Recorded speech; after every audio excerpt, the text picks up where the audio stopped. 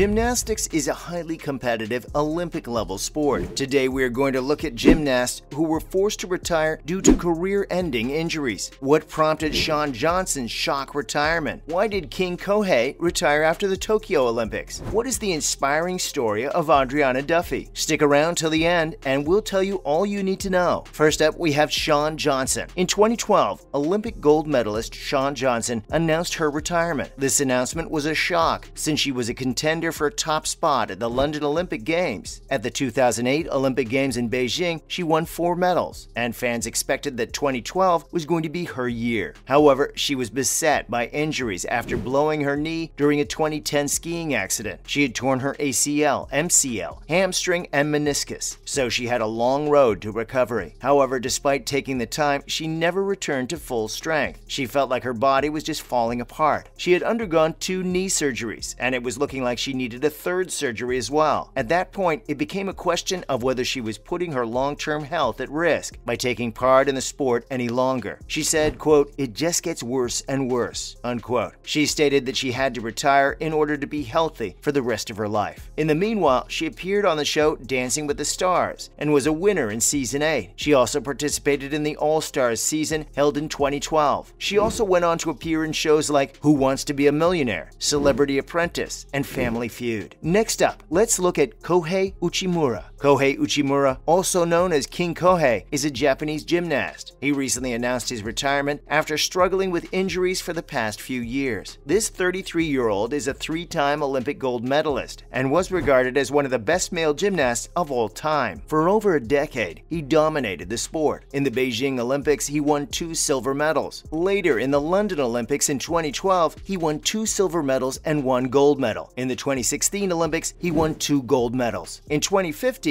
he suffered ligament damage on both his ankles and injuries on both of his shoulders. During the 2020 Tokyo Olympics, he suffered a shock exit. This time around, he chose to focus only on one apparatus due to shoulder issues. However, he slipped during a pirouette. It was pretty much the end of his time at the Olympics. Now, due to persistent injuries, he had no choice but to retire. To commemorate his career and Olympic achievements, the Japan-based messaging app Line released NFTs featuring Kohei Uchimura.